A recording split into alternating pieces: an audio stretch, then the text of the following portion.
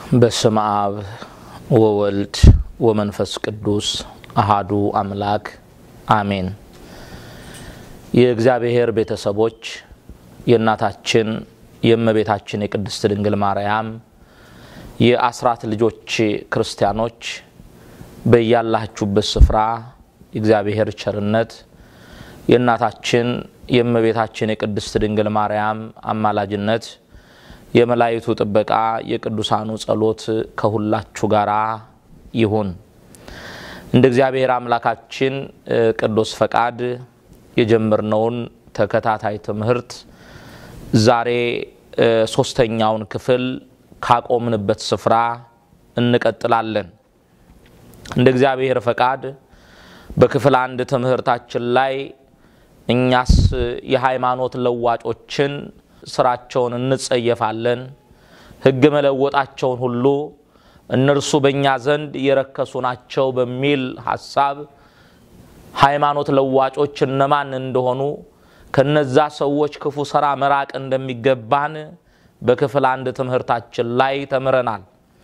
በክፍል 2 ትምህርታችን ደግሞ ስለ ሃይማኖት አንስተን ሃይማኖት ማለት የቃሉ ትርጓሜ ምን ማለት እንደሆነ ሃይማኖት የማናየውን ነገር እንደምናይ አድርጎ የሚያስረግጥ መሆኑን ሃይማኖት እግዚአብሔር ራሱን ለሰዎች የገለጠባት መንገድ እንደሆነች ሃይማኖት ሰዎችን ወደ እግዚአብሔር የምታደርስ መንገድ መሆኗን አንስተን ስለ ሃይማኖት ሰፊ ነገሮችን በክፍል 2 ተመረናል።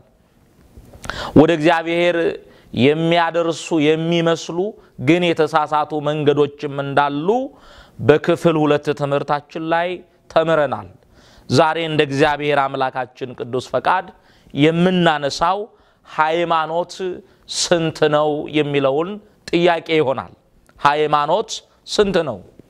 ዛሬ በዓለማችን ላይ ይህ ጥያቄ በሚሊዮን የሚቆጠሩ ሰዎች የሚጠይቁት ጥያቄ ነው። በሃይማኖት ስም የተደራጁ ቁጥራቸው የብዙ የሆኑ የእምነት ድርጅቶች በዓለም ላይ አሉ። በክርስትናው ስም እንኳን ክርስቶስን እናምናለን ወንጌል አማኞች ነን ብለው የተደራጁ ቁጥራቸው በብዙ ሺህ የሚቆጠሩ ድርጅቶች አሉ። ዛሬ የሁሉ የእምነት ተቋምና ድርጅት ካለ ወደ እግዚአብሔር የሚያደርሰው መንገድ ወደ እግዚአብሔር የምታደርሰው ሃይማኖት የቷናት ብለው መንገድ ጠፍቶባቸው ግራ የተጋቡ በጣም ብዙ ሰዎች አሉ። ለነዚህ ሰዎች ጥያቄ መልስ ለመስጠት ሃይማኖት ስንት ነው የሚለውን ጥያቄ የብዙዎችን ጥያቄ አንስተን እንነጋገራለን። ሕያው የሆነው የእግዚአብሔር ቃል ታላቁ የሕይወት መጽሐፍ ቅዱስ ሃይማኖት አንድ ነው ይለናል። ብርሃነ ዓለም ቅዱስ ጳውሎስ በመንፈስ ቅዱስ ጸጋ ተቃኝቶ በመንፈስ ቅዱስ ምሪት በጻፈው መልእክቱ ላይ እንዲህ ነው ያለው። ኤፌሶን ምዕራፍ 4 ቁጥር 4ን ስናነብ አንድ ጌታ፣ አንድ ሃይማኖት፣ አንድ ጥምቀት ይላል ቅዱስ ጳውሎስ። ይህ ቃል የሚነግረን ሰማይንና ምድርን የፈጠረ እኛን ካለ መኖር ወደ መኖር ያመጣ አንድ ጌታ መኖሩን አስረግጦ ይነግረናል። አንድ ጌታ፣ አንድ ሃይማኖት፣ አንድ ጥምቀት ብሎ ሃይማኖት ስንት ነው ለሚሉ ሰዎች ሃይማኖት አንዲት መሆኗን ይሄ መጽሐፍ ቅዱስ ክፍል ይገልጥልናል። አስተውሉ የእግዚአብሔር ልጆች፣ በብዙ ሺህ የሚቆጠሩ ድርጅቶች ሊኖሩ ይችላሉ። ብዙ የእምነት መንገዶች ሊኖሩ ይችላሉ።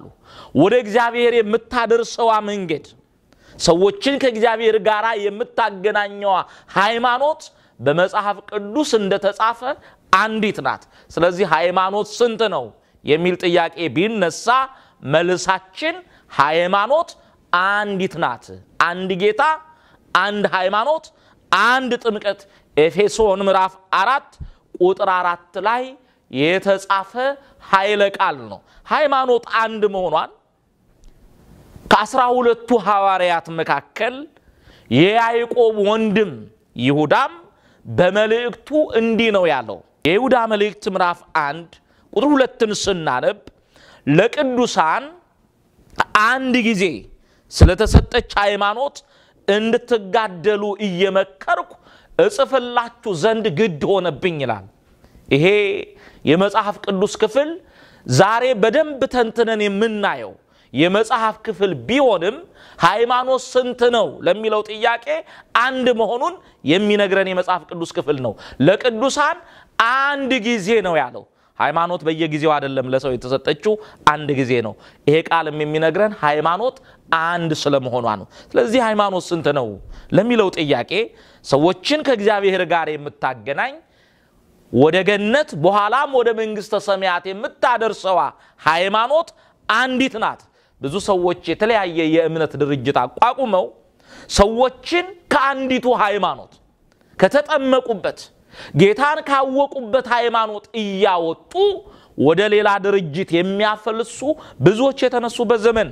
ከዚህ ከአንዲቱ ሃይማኖት ደግሞ ሰዎች እንዳይወጡ ኢየሱስ ክርስቶስ በደብረ ዘይት ተራራ ላይ ለጊዜው ለቅዱሳን ደቀ መዛሙርት በኋላም ደግሞ እስከ ዓለም መጨረሻ ለሚነሱ ለልጆቹ ሃይማኖት አንዲት መሆኗንና ከዛች እምነት ማንም ሰዎችን እንዳያስወጡ የማስጠንቀቂያ ቃል እንዲህ ብሎ ተናግሯል። የማቴዎስ ወንጌል ምዕራፍ 24 ቁጥር 26ን ስናነብ እነሆ አስቀድሜ ነገርኳችሁ ይላል። ይሄን ለጊዜው ለሐዋርያት ነው የተናገረው ብለናል። ተናጋሪው ኢየሱስ ክርስቶስ ነው። አስቀድሜ ነገርኳችሁ። ክርስቶስ በዚያ አለ ቢሏችሁ አትመኑ። ከዚህ ከአንዲቱ ሃይማኖት እኔ ከሰበኳችሁ ወንጌል እኔ ካስተማርኳችሁ ትምህርት እንዳትወጡ ክርስቶስ በዚህ አለ ወይንም ደግሞ በዛ ይኖራል ቢሏችሁ አትመኑ ብሎ ለቅዱሳን ደቀ መዛሙርቱ በአንዲቱ ሃይማኖት ጸንተው በተቀበሉት እውነት ጸንተው እንዲኖሩ ጌታ ነግሯቸዋል። ስለዚህ ሃይማኖት ስንት ነው የሚለውን ስናነሳ ሃይማኖት አንዲት ናት። ጥምቀት አንዲት ናት። ጌታ አንድ ነው። አንድ ጌታ፣ አንድ ሃይማኖት፣ አንድ ጥምቀት። ዛሬ ግን የተለያየ የእምነት ድርጅቶችን ሰዎች አቋቁመው የወንጌልን ቃል እንደ ሥጋ ሐሳብ በሥጋና በደም ጥበብ እየተረጎሙ እንደራሳቸው ፍላጎት እያብራሩ እኔ እንደተረዳሁት እኔን እንደሚመስለኝ እያሉ ሰዎችን ከአንዲቱ ሃይማኖት አውጥተው በክህደት ትምህርት የሚያናውጡ የበዙበት ዘመን ላይ ነው ያለነው። እዚህ ጋር አንድ ልናስተውል የሚገባን ነገር አለ። ከሃይማኖት ተለይተው የወጡት ብቻ አይደሉም። ከኛ ጋር ተመሳስለው እየኖሩ የወንጌልን ቃል እያጣመሙ ሰዎችን ከአንዲቱ ሃይማኖት ለማውጣት የሚጥሩ ብዙዎች ናቸው። ቅዱስ ጳውሎስ ደግሞ እንዲህ ብሎ ነግሮናል። ገላትያ ምዕራፍ 1 ቁጥር 7 ላይ የሚያናውጧችሁ የክርስቶስንም ወንጌል ሊያጣምሙ የሚወዱ አንዳንዶች አሉ አለ። ከአንዲቱ ሃይማኖት ሰዎችን ለማውጣት የክደትን ቃል በማር የተለወሰ ውስጡ ሬት የሆነ የኑፋቄን ቃል የሚዘሩ ከአንዲቱ ሃይማኖት የእግዚአብሔርን መንጋ ለማውጣት የሚጥሩ መኖራቸውን ቅዱስ ጳውሎስ ሲናገር የሚያናውጧችሁ የክርስቶስንም ወንጌል ሊያጣምሙ የሚወዱ አንዳንዶች አሉ። ነገር ግን እኛም ብንሆን ወይም ከሰማይ መልአክ ከሰበክንላችሁ ወንጌል የሚለይ ወንጌልን ቢሰብካችሁ የተረገመ ይሁን። አስቀድመን እንዳልን እንዲሁ አሁንም ሁለተኛ እላለሁ፣ ከተቀበላችሁት የተለየውን ማንም ቢሰብካችሁ የተረገመ ይሁን ብሎ ይሄን የውግዘት ቃል ቅዱስ ጳውሎስ አስተላልፏል። በመንፈስ ቅዱስ ጸጋ ተመርቶ ይሄን ቃል ነግሮናል። ለዚህ ሃይማኖት አንዲት ናት ብሎ የተናገረ ቅዱስ ጳውሎስ ከዚህ ከአንዲቱ ሃይማኖት ደግሞ ማንም እንዳያወጣችሁ ብሎ አጽንኦት ሰጥቶ የሚያናውጧችሁ የክርስቶስንም ወንጌል ሊያጣምሙ የሚወዱ አንዳንዶች አሉ። ከሃይማኖት ከእውነተኛይቱ መንገድ ሊያወጧችሁ የሚፈልጉ አንዳንዶች አሉ ብሎ አስቀድሞ ተናግሯል። ኢየሱስ ክርስቶስ አስቀድሜ ነገርኳችሁ አለ። በመንፈስ ቅዱስ ጸጋ ደግሞ ተቃኝቶ ወንጌልን ያስተማረ ቅዱስ ጳውሎስም ይሄንን ገለጠልን። ስለዚህ የእግዚአብሔር ልጆች ሃይማኖት አንዲት ናት። በአንዲቱ እምነት እስከ መጨረሻው ድረስ ልንጸና ይገባል። ሃይማኖት አንዲት ናት ብሎ የተናገረ ቅዱስ ጳውሎስ አሁንም እንዲህ ነው የሚለው በዕብራውያን መልእክቱ ምዕራፍ 4 ቁጥር 14 ላይ ጸንተን ሃይማኖታችንን እንጠብቅ። አስተውሉ፣ ሃይማኖት አንዲት ናት። ይችን አንዲት ሃይማኖት ደግሞ በቸልተኝነት አይደለም፣ በስንፍና አይደለም፣ ጸንተን ሃይማኖታችንን እንጠብቅ ብሎ አንዲቱን እምነት መጠበቅ እንደሚገባ ቅዱስ ጳውሎስ ነግሮናል። ስለዚህ ሃይማኖት ስንት ነው ለሚለው ጥያቄ ሃይማኖት አንዲት መሆኗን አምነን ላላመኑ ሰዎች ልናሳምን ያመነውም በአንዲቱ እምነት ጸንተን ልንኖር ይገባል። መልካም እንግዲህ ሃይማኖት አንዲት መሆኗን አውቀናል። እሺ ሃይማኖት አንዲት ከሆነች ደግሞ የሚሉ ሰዎች አሉ። ሃይማኖት አንዲት ከሆነች ዛሬ በዓለማችን ላይ ብዙ የእምነት ድርጅቶች አሉ። ከነሱ መካከል እውነተኛውን ሃይማኖት በምንድነው ለይተን የምናውቀው? ይሄም የብዙ ሰዎች ጥያቄ ነው። እውነተኛውን ሃይማኖት ከሐሰተኛው የምንለየው በምንድነው? እውነተኛውን ከሐሰተኛው ለይተን የምናረጋግጥበት ማረጋገጫው ምንድነው የሚሉ ሰዎች አሉ። አሁንም ሃይማኖት አንዲት መሆኗን የነገረን የእግዚአብሔር ቃል ቅዱሱ መጽሐፍ ቅዱስ ነው። እውነተኛውን ከሐሰተኛው ብርሃኑን ከጨለማ ጽድቁን ከኃጢአት ለይተን የምናውቅበትም ማረጋገጫው ይሄው መጽሐፍ ቅዱስ ነው። እንዲህ ነው የሚለው እውነተኛው ሃይማኖት የቱ ነው? ከነዚህ ሁሉ መካከል እውነተኛውን በምንድነው የምንለየው ለሚለው ጥያቄ አሁንም መልሱ መጽሐፍ ቅዱስ ነው። ለዚህ ደግሞ አብነት አድርገን የምናነሳው የመጽሐፍ ቅዱስ ክፍል የይሁዳ መልእክት ምዕራፍ 1 ቁጥር 2 ላይ ሐዋርያው የተናገረውን ቃል በማስተዋል እንመለከታለን። የይሁዳ መልእክትና ሁለተኛይቱ የቅዱስ ጴጥሮስ መልእክት በአንድ ወቅት ለአንድ አይነት ዓላማ ለመናፍቃን መልስ እንዲሆን ሐዋርያት በሚዘሩት መልካም ዘር ውስጥ እንክርዳድ የሚዘሩ ሐዋርያት በሚያስተምሩት የእውነት ትምህርት መካከል ደግሞ ኑፋቄ የሚዘሩ መናፍቃን በተነሱበት ዘመን የተጻፉ መልእክቶች ናቸው። የይሁዳ መልእክትና ሁለተኛይቱ የቅዱስ ጴጥሮስ መልእክት ምንድነው ሐዋርያው ይሁዳ ያለው? ስለ መዳናችን ልጽፍላችሁ እጅግ ተግቼ ሳለው ይላል። የይሁዳ መልእክት ምዕራፍ 1 ቁጥር 2 ላይ የተጻፈ ቃል ነው። አስተውሉ እግዚአብሔር ልጆች፣ ስለ መዳናችን ልጽፍላችሁ ተግቼ ሳለው ይላል። እኔ ልጽፍ የተዘጋጀሁት ልጽፍ የተጋሁት ልጽፍ ያሰብኩት ስለ መዳን ነው። ስለምንድንበት ስለ መዳናችን ልጽፍ ተግቼ ነበር።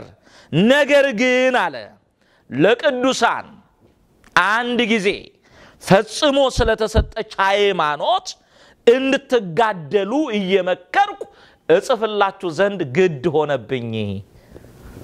አስተዋላችሁ እግዚአብሔር ልጆች፣ እኔ ልጽፍ ያሰብኩት የተዘጋጀሁት ስለ መዳናችን ነበር። ልጽፍ ዝግጅት አድርጌ ነበርኩት። አሁን ግን ለቅዱሳን አንድ ጊዜ ፈጽሞ ስለተሰጠች ሃይማኖት እንድትጋደሉ እየመከርኩ እጽፍላችሁ ዘንድ ግድ ሆነብኝ አለ። ስለ መዳን ነበር ልጽፍ የተዘጋጀሁት። አሁን ግን የሚያስገድድ ነገር ገጠመኝ። ለምንድን ነው ተገደድኩ ያለው? በተሰበከው መልካም ትምህርት ውስጥ በተሰበከው ስብከት ውስጥ ለንጹሃን በተዘራው መልካም ዘር ውስጥ ኑፋቄና እንክርዳድ የሚዘሩ መናፍቃን ስለተነሱ መንጋው ከዛ የክህደት ትምህርት ራሱን እንዲጠብቅ በአንዲቱ ሃይማኖት እንዲጸና ለመጻፍ ተገድጃለሁ ማለቱ ነው ሐዋርያው ይሁዳ። ስለ መዳናችን ልጽፍላችሁ እጅግ ተግቼ ሳለው ለቅዱሳን አንድ ጊዜ ፈጽሞ ስለተሰጠች ሃይማኖት እንድትጋደሉ እየመከርኩ ጽፍላችሁ ዘንድ ግድ ሆነብኝ አለ። ይሄ የመጽሐፍ ቅዱስ ክፍል እውነተኛውን ሃይማኖት ከሐሰተኞቹ የምንለይበት መለያ፣ እውነተኛው ሃይማኖት የቱ ነው ብለን የምናረጋግጥበት የመጽሐፍ ቅዱስ ክፍል። ሃይማኖት አንዲት ናት ወደ እግዚአብሔር የምታደርሰን ብለናል። በምድር ላይ በብዙ ሺህ የሚቆጠሩ እምነቶች አሉ። ከነዛ ውስጥ እውነተኛይቱን ሃይማኖት የሚያሳየን ይሄ የይሁዳ መልእክት ነው። እንዴት አድርጎ ነው የሚያሳየን? አሁን ኃይለ ቃሉን ተመልከቱ። ለቅዱሳን አንድ ጊዜ ፈጽሞ ስለተሰጠች ሃይማኖት እንድትጋደሉ እየመከርኩ ጽፍላችሁ ዘንድ ግድ ሆነብኝ ይላል። በዚህ የመጽሐፍ ቅዱስ ክፍል ውስጥ ለማረጋገጫነት ሐዋርያው የተጠቀማቸው 5 ኃይለ ቃሎች አሉ። እነዚህ 5ቱም ኃይለ ቃሎች እውነተኛውን ሃይማኖት ከሐሰተኛው፣ ብርሃኑን ከጨለማ፣ ጽድቁን ከኃጢአት የምንለይበት የመጽሐፍ ቅዱስ ክፍል እንደሆነ ያስረዳናል። እስቲ ኃይለ ቃሎቹ ምን ይላሉ? እንዴትስ ነው እውነተኛውን ሃይማኖት ከሐሰተኛው የምንለይበት የሚል ጥያቄ ደግሞ አሁን በእያንዳንዳችን አእምሮ ውስጥ ይነሳ ይሆናል። ሐዋርያው ለቅዱሳን ብሎ ጀምሯል። አንድ ጊዜ ፈጽሞ ስለተሰጠች ሃይማኖት እንድትጋደሉ እየመከርኩ ጽፍላችሁ ዘንድ ግድ ሆነብኝ ብሎ ተናግሯል። ስለዚህ ሃይማኖት ለቅዱሳን የተሰጠች ናት። የመጀመሪያው ለቅዱሳን ይላል። ለቅዱሳን የተሰጠች እምነትን ለቅዱሳኑ የሰጠ እግዚአብሔር ነው። ስለዚህ ሃይማኖት ስጦታ ናት ማለት ነው። የተሰጠ ነው የሚለው ይሄንን የተሰጠ የሚለውን ቃል መጀመሪያ ከመሃል ወስደን ሃይማኖት ግኝት አይደለችም። ዛሬ ብዙ ድርጅቶችን ወይም በሃይማኖት ስም የተቋቋሙ ብዙ ድርጅቶችን ስንመለከት እያንዳንዱን ድርጅቶች ያቋቋሙ ግለሰቦች አሉ። ለዚህ እግዚአብሔር ስጦታዎች ሳይሆኑ የሰዎች ግኝቶች ናቸው። ሃይማኖት ግኝት አይደለችም። የተወሰኑ ሰዎች ተሰብስበው ለምን እንዲህ አይነት ድርጅት አናቋቁመን ብለው የሚያቋቁሙት አይደል። ብዙዎቹ በዓለም ላይ እምነት አድርገው ራሳቸውን የገለጡ ድርጅቶች ናቸው። በሰው የተቋቋሙ ናቸው። አንዲቱ ሃይማኖት ግን ከእግዚአብሔር ለቅዱሳን ሰዎች የተሰጠች ስጦታ ናት። ለዚህ ነው በኦሪት ዘዳግም ምዕራፍ 5 ቁጥር 33 ላይ በምድር ላይ እድሜህ እንዲረዝምና በህይወት እንድትኖር እግዚአብሔር አምላክ ባዘዘ መንገድ ተጓዝ። ይሄ ቃል የሚነግረን እግዚአብሔር ሰዎች እንዲጓዙ ያዘዘው መንገድ አለ። ከእግዚአብሔር ለሰዎች የተሰጠች መንገድ አለች ማለት ነው። ይቺ መንገድ ደግሞ ሃይማኖት ናት ብለናል። ስለዚህ እምነት ከእግዚአብሔር ጋር የምታገናኝ ወደ ገነት በኋላም ወደ መንግስተ ሰማያት የምታስገባው ሃይማኖት ከእግዚአብሔር ለቅዱሳን ሰዎች የተሰጠች ስጦታ ናት። በትንቢተ ኤርምያስ ምዕራፍ 6 ቁጥር 16 ላይ በክፍል 2 ትምህርት ውስጥ አብራርተን እንዳየን እግዚአብሔር ያዘዘው ትእዛዝ እንዳለ ተገልጧል። ትንቢተ ኤርምያስ ምዕራፍ 6 ቁጥር 16 ላይ እግዚአብሔር እንዲህ ይላል በመንገድ ላይ ቁሙ። አሁንም በዚህ ቃል ውስጥ እግዚአብሔር እንዲህ ይላል ነው ያለው። ስለዚህ እግዚአብሔር ነው በቀደመችው መንገድ በእውነተኛይቱ ሃይማኖት እንድንጓዝ ያዘዘው። ስለዚህ ይህች ሃይማኖት ሰዎች ያገኙት ግኝት የፍልስፍና ውጤት፣ የስብሰባ ውጤት፣ የቀመርና የግኝት ውጤት ሳትሆን ሃይማኖት ከእግዚአብሔር ለቅዱሳን ሰዎች የተሰጠች ስጦታ ናት። ለዚህ ነው ሐዋርያው ለቅዱሳን አንድ ጊዜ ፈጽሞ ስለተሰጠች ሃይማኖት ብሎ ስለተሰጠች ነው ያለው። ስለተገኘች አላለም። ሰዎች ስላደራጇት ስላቋቋሟት አላለም። ስለዚህ ሃይማኖት አንዲት ናት። ያቺም እምነት ደግሞ ከእግዚአብሔር ለቅዱሳን የተሰጠች ስጦታ ናት። ሰጪው ደግሞ እግዚአብሔር በስጋ ተገልጦ በዚህ ዓለም ወንጌል በሚያስተምርበት ሰዓት ከዛች እግዚአብሔር ለሰዎች ከሰጠው ወይም ደግሞ እሱ ለሐዋርያቱ ከሰጣቸው ወንጌል ከሰጣቸው እምነት ማንንም እንዳያወጣቸው ማስጠንቀቂያ ሰጥቷል። ተመልከቱ። በስጋ ተገልጦ 3 ዓመት ከ3 ወር በእስራኤል አውራጃዎች እየተዘዋወረ ሲያስተምር ቅዱሳን ሐዋርያት ከዋለበት እየዋሉ ካደረበት እያደሩ የአፉን ትምህርት እየሰሙ የእጁን ታምራት እያዩ የተቀበሏት እምነት አለች። ከዚያች ወንጌል ከዚያች እውነት ከዛች እምነት ማንንም እንዳያወጣቸው ደግሞ እንዲህ ብሎ ማስጠንቀቂያ ሰጥቷል። የማቴዎስ ወንጌል ምዕራፍ 24 ቁጥር 23 ላይ ማንንም ነው ያለው።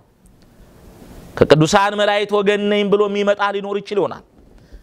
ከጳጳሳት ወገን ነኝ ብሎ የሚመጣ ሊኖር ይችላል። ከነቢያት ወገን ነኝ፣ ከሐዋርያት ወገን ነኝ፣ ከመምህራን ወገን ነኝ፣ ከሊቃውንት ወገን ነኝ፣ ከአገልጋዮች ወገን ነኝ ብሎ የሚመጣ ሊኖር ይችላል። ይሄ ቃል ግን ማንንም እነሆ ክርስቶስ ከዚህ አለ ወይም ከዚያ ይኖራል ቢላችሁ አትመኑ።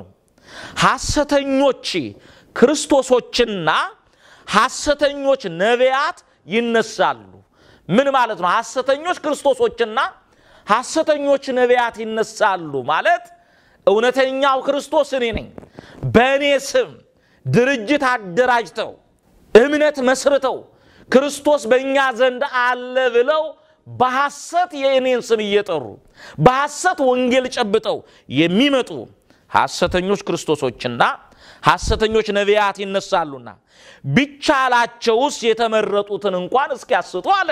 ቢቻላቸው የተመረጡ ለሐዋርያነት የተመረጡ ለወንጌል የተመረጡ ለክህነት የተመረጡ ለምንኩስና የተመረጡ ለቅስናው ለዲቁናው የተመረጡ ለወንጌል ሰባኪነት ለዘማሪነት የተመረጡትን እንኳን እስከሚያስቱ ድረስ ታላላቅ ምልክትንና ድንቆችን ያሳያሉ አለ። ተመልከቱ ወንጌል መስበክን ብቻ አይደለም መዘመርን ብቻ አይደለም የመጽሐፍ ቅዱስ ቃልን አቀነባብሮ መናገርን ብቻ አይደለም የሚያስደንቁ ምልክቶችን የሚያስደንቁ ተአምራትን እያደረጉ በእኔ ስም ብዙዎች ይመጣሉ ብሏል። ስለዚህ ከእውነተኛይቱ ሃይማኖት ከአንዲቱ እምነት ሰዎችን ለማውጣት ሰዎች የሚያደራጇቸው የሚፈጥሯቸው ድርጅቶች አሉ። ግን ከኔ ከተቀበላችሁት ከኔ ከሰማችሁት ከዚህ ከአንዲቱ እምነት ከአንዲቱ ወንጌል እንዳትወጡ እነሆ ማንንም ክርስቶስ በዚህ አለ ቢሏችሁ አትመኑ። ለማሳመኛ የሚጠቀሙባቸውን ብዙ ምልክቶችንና ድንቆችን ያሳያሉ። ዛሬ ተአምራት ይያዩ ምልክት ይያዩ ድንቆችን ይያዩ ብዙዎች እየጠፉ ነው። እነዚህ ሁሉ ግን ሰዎችን ከአንዲቱና ከእውነተኛይቱ ሃይማኖት ሊያወጡ አይገባም። ለዚህ ሃይማኖት ከእግዚአብሔር ለሰዎች የተሰጠ ስጦታ ናት። እኛም ያዝናት ይቺ ሃይማኖት ሐዋርያቱ ከክርስቶስ የተቀበሏት ከነሱ ስትወርድ ከኛ ዘመን ደርሳለች። ይችን ሃይማኖት ደግሞ አጥብቀን ልንይዝ ይገባል። ስለዚህ ሃይማኖት ስጦታ ናት እንጂ ግኝት አይደለችም። ለዚህ አንዱ መስፈርት ሐዋርያው ለቅዱሳን አንድ ጊዜ ፈጽሞ ስለተሰጠች ሃይማኖት ብሏል። የተሰጠች ስጦታ ናት ነው መጀመሪያ ያየነው። አሁን ሁለተኛ ምናየው ደግሞ ለነማን ተሰጠች ስንል ለቅዱሳን ተሰጠች። ቅዱሳን ያሉባት ሃይማኖት የትኛይቱ ናት? ይሄ ብቻውን መልስ ሊሆን ይችላል። ለቅዱሳን ከሆነ መጽሐፍ ቅዱስ እምነት የተሰጠው ለቅዱሳን ነው ብሏል። ቅዱሳን ያሉባት እምነት የትኛዋ? በተለያዩ ድርጅቶች ውስጥ ቅዱሳን አሉ ወይ? ስለዚህ ቅዱሳን የሚገኙባት ለቅዱሳን የሚገባቸውን ክብር የምትሰጥ በቃል ኪዳናቸው የምትተማመን ቤተክርስቲያን ወይንም ደግሞ እምነት የትኛይቱ ናት? መልሱን ለእናንተ ለአድማጮች እሰጣለሁ። ለዚህ ሃይማኖት ስጦታ ናት። የተሰጠችው ደግሞ ለቅዱሳን ነው። የይሁዳ መልእክት ምዕራፍ 1 ቁጥር 2 ላይ ሐዋርያው የተናገረውን ቃል በማስተዋል እንመለከታለን። ለቅዱሳን አንድ ጊዜ ፈጽሞ ስለተሰጠች ሃይማኖት በጣም የሚገርም ለቅዱሳን አንድ ጊዜ ስለተሰጠች ሃይማኖት ስለዚህ የተሰጠችው ለቅዱሳን በመጽሐፍም ላይ ደግሞ ቅዱሳን ከርሱ እንደተቀበሏት ከእግዚአብሔር መጀመሪያ ላይ አይተናል። እኛ ደግሞ ቅዱሳን ከእግዚአብሔር ተቀበሏት እኛ ደግሞ ከቅዱሳን አባቶቻችን ተቀብለናታል።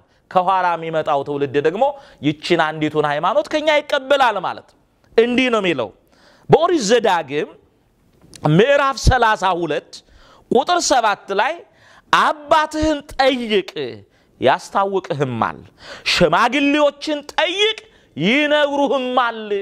የሃይማኖትን ነገር የእግዚአብሔርን ነገር የእውነትን ነገር አባቶችን ጠይቅ። ስለዚህ አባቶቻችን ቅዱሳንን ጠይቀን እነሱ ከእግዚአብሔር የተቀበሏትን እምነት ለኛ አስረክበውናልና በዚህ በአንዲቱ ለቅዱሳን በተሰጠች እምነት ውስጥ ጸንተን ልንቆም ይገባል። አባትን ጠይቅ ያስታውቅህማል ሽማግሌዎችን ጠይቅ ይነግሩህማል። ኢዮብም በመጽሐፉ እንዲህ ነው ያለው ምዕራፍ 8 ቁጥር 9 ላይ የቀደመውን ትውልድ ጠይቅ አባቶችህም ለመረመሩት ነገር ትጋ ይላል። አስተውሉ። የቀደመውን ትውልድ ጠይቅ አባቶችህም ለመረመሩት ነገር ትጋ አለ። የቀደመው ትውልድ የተባሉ በሃይማኖት ከኛ የቀደሙ ቅዱሳንን ማለት ነው። አባቶች የተባሉት በወንጌል በሃይማኖት በትምህርት የወለዱን አባቶቻችን እነሱን ጠይቅ ሰው ሳይጠይቅ ስለ እውነተኛይቱ ነገር ሳይመረምር ዝም ብሎ ተነስቶ ሰው የነገረውን ነገር ሰምቶ ሃይማኖትን እንደ ልብስ መቀየር እንደ ሸሚዝ ማውለቅ አይቻልም ስለዚህ አባቶቻችን ከእግዚአብሔር የተቀበሏት ሃይማኖት የትኛይቱ ናት ወደ ገነት በኋላም ወደ መንግስተ ሰማያት የምታደርሰው እምነት የቷ ናት ብለን ልንመረምር የቀደሙትን በሃይማኖት የጸኑትን ልንጠይቅ ያስፈልጋል አታስታውሱ ኢትዮጵያዊው ጃንደረባ ሰረገላ ተቀምጦ የኢሳይያስን መጽሐፍ ያነበበ ባለበት ጊዜ መንፈስ ቅዱስ ከሰባቱ ዲያቆናት መካከል አንዱን ሐዋርያው ፊልጶስን ሂድና ይሄንን በሰረገላ ላይ ተቀምጦ መጽሐፍ የሚያነበውን ሰው አግኘው ብሎ ላከው አያችሁ እምነታችን ከእግዚአብሔር ለቅዱሳን የተሰጠች ናት ብለናል ሐዋርያት ከክርስቶስ ተቀበሏት ሰባቱ ዲያቆናት ደግሞ ከሐዋርያት ተቀበሉ ከሐዋርያት የተቀበለው ደግሞ ከሰባቱ ዲያቆናት መካከል አንዱን ፊልጶስን መንፈስ ቅዱስ ወደ ኢትዮጵያዊው ጃንደረባ ላከው ይላል የሐዋርያት ሥራ ምዕራፍ 8 ቁጥር 31 ላይ እንድታስተውሉ ያስፈልጋል ቅዱሳን ሐዋርያት አንዲቱን ሃይማኖት ከክርስቶስ ተቀበሏት ሰባቱ ዲያቆናት ደግሞ ከሐዋርያት ተቀበሉ ከሰባቱ ዲያቆናት መካከል አንዱ ደግሞ ፊልጶስ መንፈስ ቅዱስ ልኮት አያችሁ የኛ ሃይማኖት የኢትዮጵያ ኦርቶዶክስ ተዋሕዶ ቤተክርስቲያን በመንፈስ ቅዱስ ምሪት ከሰባቱ ዲያቆናት መካከል አንዱ በሆነው በፊልጶስ በኩል መንፈስ ቅዱስ ለኢትዮጵያው ጃንደረባ ይችን እምነት አስረክቧል አገኘው መንፈስ ቅዱስ ልኮት ፊልጶስን ወደ ጃንደረባው ቀረበ እንዲህ አለው የምታነበውን መጽሐፍ ታውቀዋለህን አለው እያነበበ ነው ግን ያ የሚያነበው የመጽሐፍ ክፍል ስለማን እንደሚናገር አልገባው ነብዩ ኢሳይያስ ስለራሱ ይናገር ወይም ስለሌላ ሰው ይናገር አልገባው ዛሬ መጽሐፍ ቅዱስን ዝም ብለው እያነበቡ በመላምት የሚተረጉሙ እንደገባኝ እንደተረዳውት የሚሉ ሰዎች አሉ በስጋና በደም ጥበብ እግዚአብሔር መጽሐፍ ሊተረጎም አይችልም የሚያስተምር የሚመክር ሊኖር ይገባል ለዚህ ነው መጀመሪያ ላይ አባትን ጠይቅ ያስታውቅህማል ሽማግሌዎችን ጠይቅ ይነግሩህማል የሚለውን ጥቅስ ያየ ነው በመጽሐፈ ኢዮብ ላይም የተጠቀሰውን ቃል ያነሳለው ለዚህ ነው የቀደመውን ትውልድ ጠይቅ አባቶችም ለመረመሩት ነገር ትጋ ነው የተባለው ለዚህ ጃንደረባው ጥያቄ ለጠየቀው ለሐዋርያው ለቅዱስ ፊልጶስ አላወኩም የሚነግረኝ ሳይኖር እንዴት አውቃለሁ ነብዩ ይሄንን ቃል የጻፈው ስለራሱ ነው ወይስ ስለሌላ ብሎ ጥያቄ ያቀረበ መንፈስ ቅዱስ የላከው ፊልጶስ ለኢትዮጵያዊው ጃንደረባ ኢሳይያስ በትንቢተ ኢሳይያስ ምዕራፍ 53 ላይ የጻፈው ቃል የተነገረው ከሶስቱ አካላት አንዱ አካል ከሶስቱ ቅዱስ አንዱ ቅዱስ ለሆነው ለወልደ እግዚአብሔር ለኢየሱስ ክርስቶስ የተነገረ የትንቢት ቃል መሆኑን ያ ትንቢት መፈጸሙን በቤተልሔም መወለዱን በዮርዳኖስ መጠመቁን በቀራንዮ ደግሞ መሰቀሉን ሞትን ድል አድርጎ መነሳቱን ወደ ሰማይ ማረጉን ዳግም ደግሞ ለፍርድ ተመልሶ መምጣቱን የሚገባውን ነገር አስተማረው አያችሁ ሐዋርያት ይችን ሃይማኖት ከክርስቶስ ተቀበሏት ለምን የተሰጠች ናት ክርስቶስ ለሐዋርያት ሰጠ ሐዋርያት ደግሞ ለዲያቆናቱ ከዲያቆናቱ አንዱ ደግሞ በመንፈስ ቅዱስ መሪነት ለኢትዮጵያዊው ጃንደረባው ካመነ በኋላ እንዳልጠመቅ የሚከለክለኝ ምንድነው አምኛለሁ ጌትነቱን አምኛለሁ ኢየሱስ ክርስቶስን አምላክነቱን አምኛለሁ ከሶስቱ አካል አንዱ አካል ከሶስቱ ቅዱስ አንዱ ቅዱስ መሆኑን አምኛለሁ እንዳልጠመቅ የሚከለክለኝ ምንድነው ብሎ ጠየቀ እመናለው ማመኑን አረጋገጠ አጠመቀው ኢትዮጵያዊ ጃንደረባ ተጠምቆ ወደ ኢትዮጵያ ገባ ያችን ከሐዋርያት የተቀበላትን አንዲት እምነት በኢትዮጵያ ምድር ገለጣት ስለዚህ የያዝናት እምነት ክርስቶስ ለሐዋርያት እንደገና ደግሞ ሐዋርያት ለዲያቆናቱ ከዲያቆናቱ አንዱ በመንፈስ ቅዱስ መሪነት ለጃንደረባው ለኢትዮጵያዊው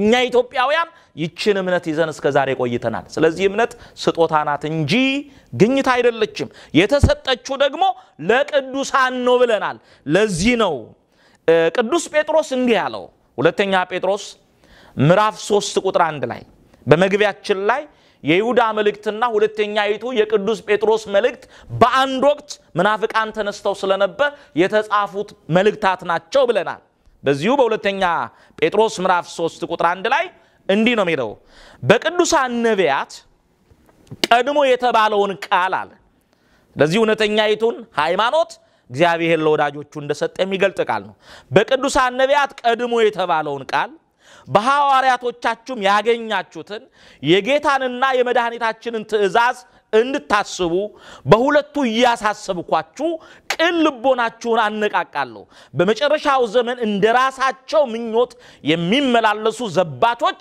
በመዘበት እንደሚመጡ ይህንን በፊት እወቋል ነቢያት የተናገሩትን ትንቢት ሐዋርያት የሰበኩትን ቃል እያስተዋላችሁ እንድትመለከቱ ቅን ልቦናችሁን ያነቃቃው ነገር ግን በኋለኛ ዘመናት ቃሉን የሚያጣምሙ ሰዎችን ከእግዚአብሔር ከተሰጠች ከእውነተኛ አይቱ ሃይማኖት የሚያወጡ በእግዚአብሔር የእውነት ቃል ላይ የሚዘባበቱ እንደሚነሱ ልባችሁን ያነቃቃው አሳስባችኋለሁ አለው ስለዚህ እግዚአብሔር ልጆች እኛ በነቢያት ትንቢት በሐዋርያት ስብከት ክርስቶስ በከፈለው ቤዛነት አምነን ወልድ ዋሕድ ብለን ጸንተን የቆምን ለቅዱሳን የተሰጠች ሃይማኖት ያዝነንና በዚህ እምነታችን ልንጸና ይገባል የተሰጠችው ለቅዱሳን ነው ብለናል ጥቂት ሰዎች ተሰብስበው ያደራጁት እምነት ውስጥ ሳይሆን ያለነው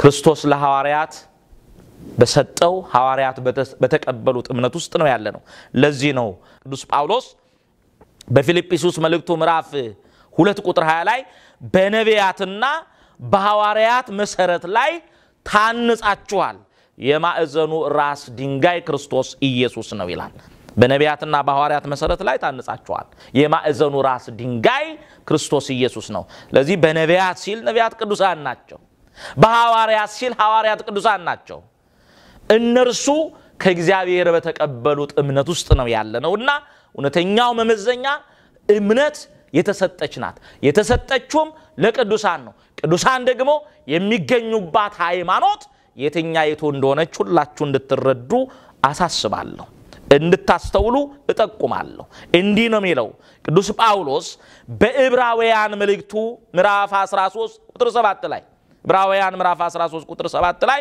የእግዚአብሔርን ቃል የተናገሯችሁን ዋኖቻችሁን አስቡ የእግዚአብሔርን ቃል የተናገሯችሁን ዋኖቻችሁን አለ ስለዚህ ዋኖቻችን ቅዱሳን ናቸው ሃይማኖት ደግሞ ለቅዱሳን የተሰጠች ስጦታ ናት ብለናል ስለዚህ እግዚአብሔርን ቃል የተናገሯችሁን ዋኖቻችሁን አስቡ የኑሯቸውን ፍሬ እየተመለከታችሁ በእምነት ምሰሏቸው ኢየሱስ ክርስቶስ ትላንትናና ዛሬ እስከ ዘላለም ያው ነው ልዩ ልዩ በሆነ በእንግዳ ትምህርት አትወሰዱ ይላል ይሄን ቃል አስተውሉ የመጀመሪያው ቃል እግዚአብሔርን ቃል የተናገሯችሁን ዋኖቻችሁን አስዋል ከእግዚአብሔር ሃይማኖትን የተቀበሉ ቅዱሳኑን ጻድቃኑን ሰማዕታቱን ነቢያቱን ሐዋርያቱን አስቡ ማለት ነው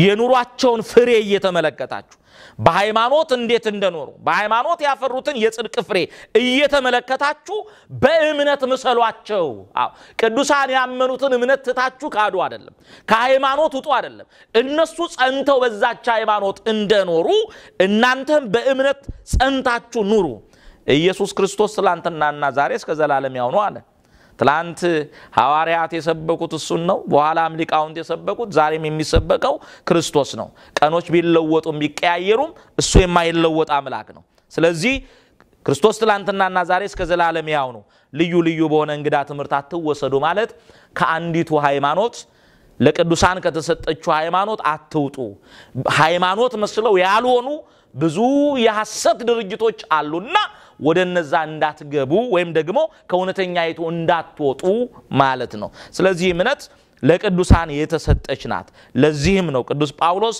በገላትያ መልእክቱ ምዕራፍ 1 ቁጥር 8 ላይ እኛም ብንሆን ወይም ከሰማይ መልአክ ሰበክንላችሁ ወንጌል የሚለይ እንግዳ ነገር ቢያመጣና ቢያስተምራችሁ የተለየ ይሁን ማለት እኛ ከክርስቶስ የተቀበልነው ትክክለኛውን ትምህርት ሰጠናችኋል የተለየ አዲስ ነገር የሚያመጣ ግን ከሃይማኖት የተለየ ነው ብሏል ስለዚህ እውነተኛይቱን ሃይማኖት ለማወቅ ይሄን የመጽሐፍ ቅዱስ ክፍል ማጥናት ያስፈልጋል ሃይማኖት ከእግዚአብሔር ለቅዱሳን የተሰጠች ናት ስንት ጊዜ ተሰጠች የሚለውን ደግሞ ስናይ ሐዋርያው ምንድነው ያለው ቃሉን እየደገምን እናያለን ለቅዱሳን አንድ ጊዜ ፈጽሞ ስለተሰጠች ሃይማኖት ነው ያለው ስለዚህ እስካሁን ስጦታ መሆኗን የተሰጠችው ለቅዱሳን መሆኑን ነው የተመለከተው የተሰጠችው ደግሞ አንድ ጊዜ ነው ያለው ሐዋርያው በየአመቱ አላለም በየወሩ አላለም በየቀኑ የሚፈጠሩ የእምነት ድርጅቶች አሉ ሰዎች የሚፈጥሯቸው የሚያደራጇቸው የሚያቋቁማቸው ድርጅቶች አሉ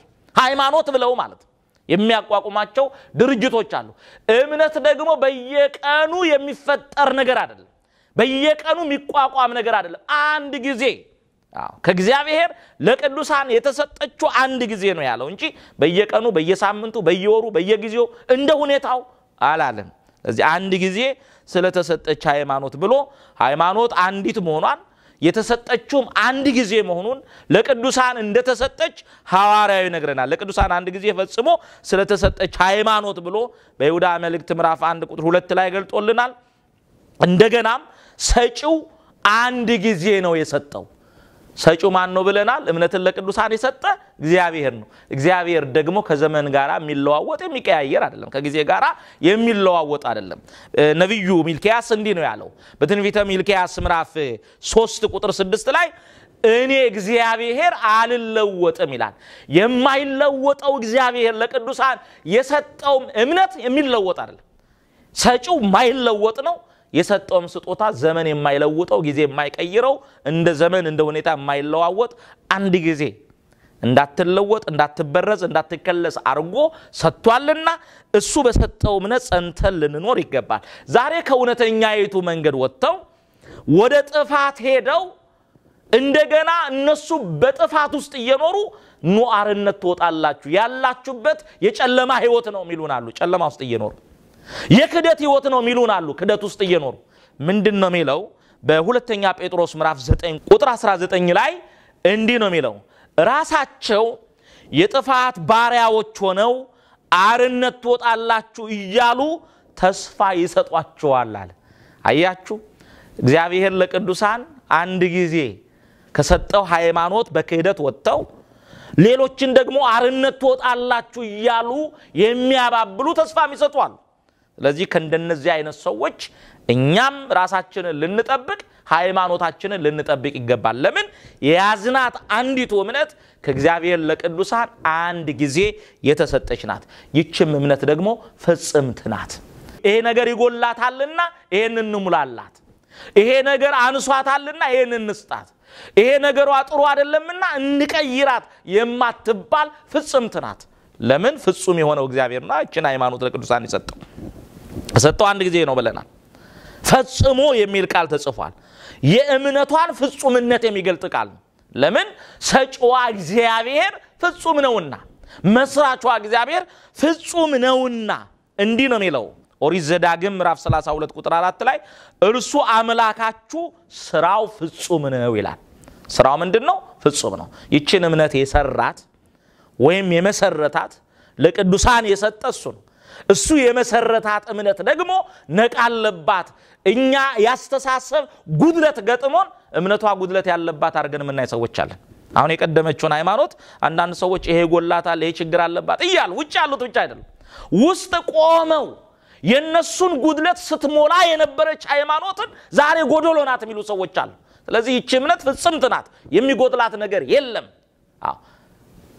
ምንድነው የሚለው እሱ አምላክ ነው ስራውም ፍጹም ነው ይላል ዛሬ ተታደስ ተለወጥ እንዲተበል የሚሉ የነሱ አስተሳሰብ ቆሽሾ እምነቷ ላይ ቆሻሻ ያለ የሚመስላቸው ሰዎች አሉ የነሱ አስተሳሰብ አርጅቶ እምነቷ አረጀች ብለው የሚናገሩ ሰዎች አሉ መታደስ እንኳን ቢያስፈልግ መታደስ ያለብን በኃጢአት የቆሸሽን ካለን በንስሐ በኑፋቄ ቆሸሽን ካለን በእውነት ትምህርት ልንታደስ ይገባል እንጂ ከእግዚአብሔር ለቅዱሳን የተሰጠች ከቅዱሳን ደግሞ ወደኛ የመጣች እምነታችን ፍጽምት ናት። ለምን?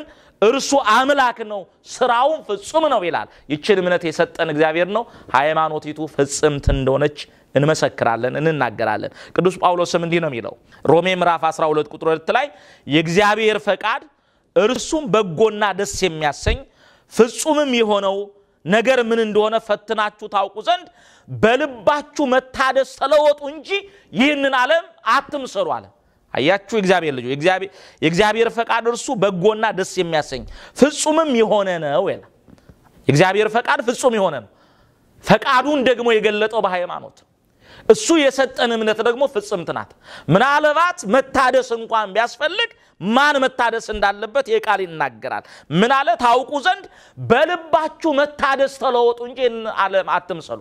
ልባችሁ በክህደት የተሞላ ከሆነ በእምነት ቃል ልባችሁ ይታደስ ማለት ነው። በኃጢአት የቆሸሸ ከሆነ በንስሐ ይታደስ ማለት ነው እንጂ እምነቲቱ ጉድለት አለባት የሚል በመጽሐፍ ቅዱስ ውስጥ አልተገለጠም። ለምን? እግዚአብሔር ስራው ፍጹም ነው። ስለዚህ ፈጽሞ ለቅዱሳን የሰጣት እምነት ብሎ ሐዋርያው ይሁዳ ገልጦልናል። ስለዚህ እቺን እምነት ፍጽምት የሆነችውን እምነት አጽንተን ልንጠብቅ ነው የሚገባው። ነገር ግን ክፉ ሰዎችና አታላዮች ነው የሚለው ቅዱስ ጳውሎስ በሁለተኛ ጢሞቴዎስ ምዕራፍ 3 ቁጥር 13 ላይ ሁለተኛ ጢሞቴዎስ ምዕራፍ 3 ቁጥር 13 ላይ ነገር ግን ክፉ ሰዎችና አታላዮች እየሳቱና እያሳቱ በክፋት እየባሱ ይሄዳሉ። አንተ ግን በተማርክበትና በተረዳበት እምነት ጸንተ ኑር። ከማን እንደተማርከው ታውቃለህ። ቅዱሳን ሐዋርያት ከክርስቶስ ተማሩ።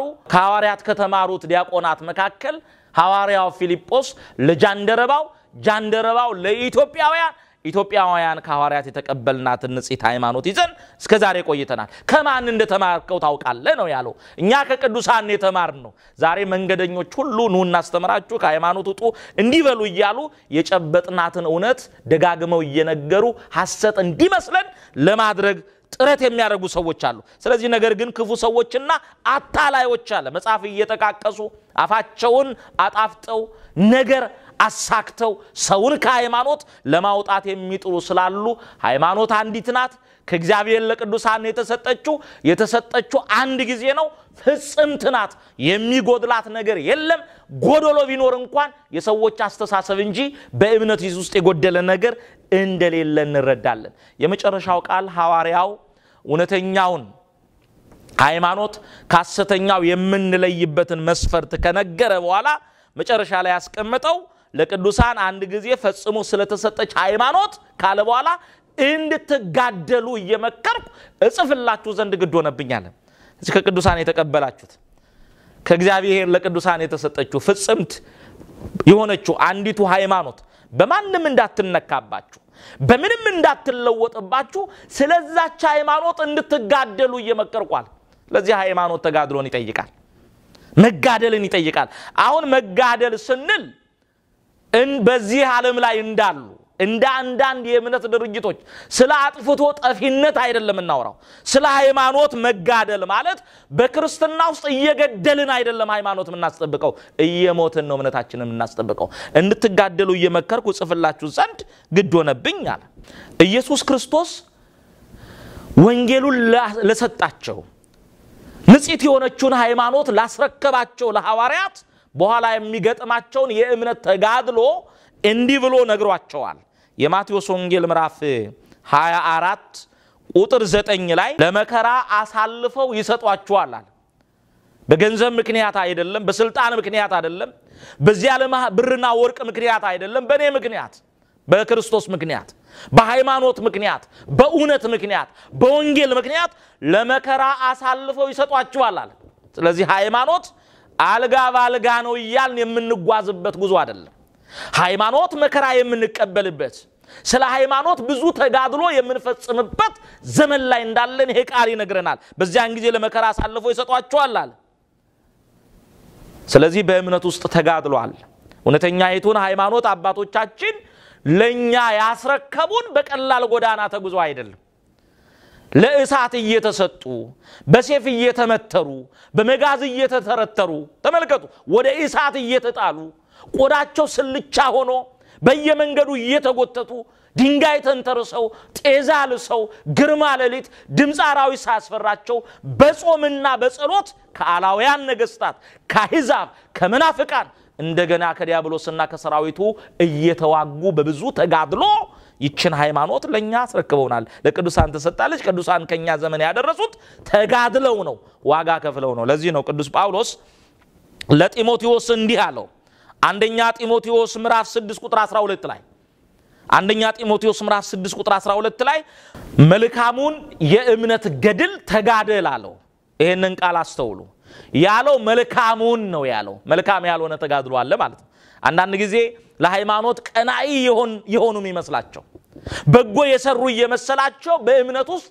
የማይገባ ከክርስቲያን የማይጠበቅ የሐሰትና የክፋት ተጋድሎ የሚጋደሉ ይኖሩ ይሆናል ሐዋርያው ግን መልካሙን የእምነት ገድል ሲል ክፉ የሆነ ተጋድሏል አጥፍተን እንጸድቃለን ብለው ስለ ሃይማኖት የሚጋደሉ ሰዎች አሉ ሰው የሚገሉ ራሳቸው የሚሞቱ ሰዎች አሉ ነገር ግን በክርስትናው በወንጌል ላይ የተጻፈው መልካሙን የእምነት ገድል ተጋደል ብሎ መልካም የሃይማኖት ተጋድሎን መጋደልና እምነትን መጠበቅ መከራ መቀበል እንደሚገባ ነግሮናል የራሱንም ሕይወት እንዲህ ብሎ ነው ያስቀመጠው አሁን ለጢሞቴዎስ ብቻ ተጋደል ብሎ ትእዛዝ የሰጠ አይደለም ምንድነው ያለው ቅዱስ ጳውሎስ በሁለተኛ ጢሞቴዎስ ምዕራፍ 4 ቁጥር 7 ላይ መልካሙን ገድል ተጋድያለሁ ሃይማኖቴንም ጠብቄያለሁ ይላል አሁን ለጢሞቴዎስ መልካሙን የእምነት ገድል ተጋደል ብሎ ብቻ አይደለም ትእዛዝ ሰጠው እሱ በሃይማኖት የተጋደለው ተጋድሏል እውነተኛይቱን ሃይማኖት ለቀጣይ ትውልድ ለማስረከብ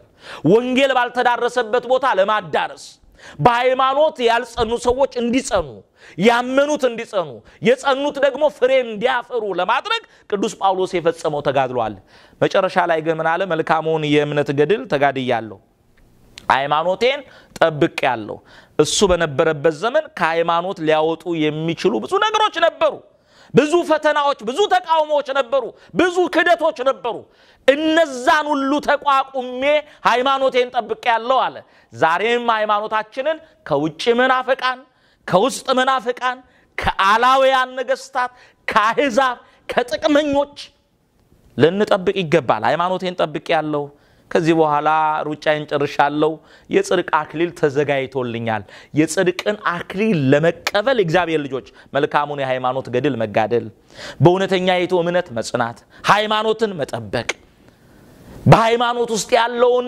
የሃይማኖት ሩጫ በትዕግስት መሮጥ ከዚያ በኋላ ነው የጽድቅ አክሊል ማግኘት የሚቻለው ስለዚህ ቅዱስ ጳውሎስ ከክርስቶስ የተቀበለውን እምነት ይዞ በሃይማኖቱ ጸንቶ ሌሎችን በወንጌል ወልዶ የሚገባውን መከራ ተቀብሎ እምነቱን ጠብቆ ሌሎች ደግሞ እንዲጠብቁ ትእዛዝ ሰጥቷል ሐዋርያው ይሁዳም ለቅዱሳን አንድ ጊዜ ፈጽሞ ስለተሰጠች ሃይማኖት እንድትጋደሉ እየመከርኩ ጽፍላችሁ ዘንድ ግድ ሆነብኝ ብሎ ሃይማኖታዊ ተጋድሎ እንደሚያስፈልግ ነግሮናል እምነት ጀምረን ሳይመቸን ሲቀር አቋርጠን የምንወጣበት ህይወት አይደለም በጽናት የሚመጣውን ነገር ሁሉ መቀበልና እምነትን መጠበቅ ያስፈልጋል ለዚህ ነው ኢየሱስ ክርስቶስ እንዲህ ያለው የማቴዎስ ወንጌል ምዕራፍ 24 ቁጥር 13 ላይ የማቴዎስ ወንጌል ምዕራፍ 24 ቁጥር 13 ላይ እስከ መጨረሻ የሚጸና እርሱ ይድናል አለ እስከ መጨረሻው በሃይማኖት መጽናት ያስፈልጋል በየትኛይቱ ሃይማኖት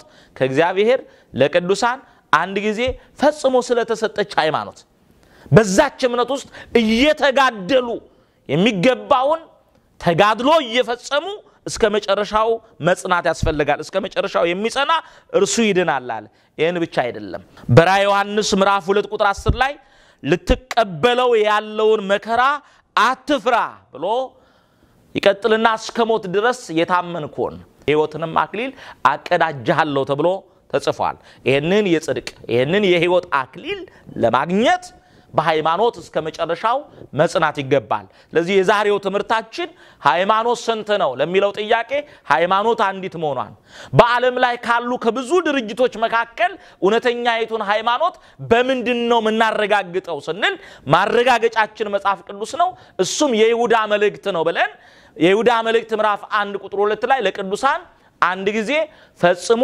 ስለተሰጠች ሃይማኖት እንድትጋደሉ እየመከርኩ እጽፍላችሁ ዘንድ ግድ ሆነብኝ ተብሎ የተጻፈውን ቃል ተርጉመን አይተናል። እግዚአብሔር አምላካችን ለቅዱሳን በተሰጠችው ሃይማኖት እስከ መጨረሻው ድረስ ጸንተን የሚገባውን ተጋድሎ ተጋድለን በሃይማኖታችን ጸንተን እንድንኖር እግዚአብሔር ይርዳን።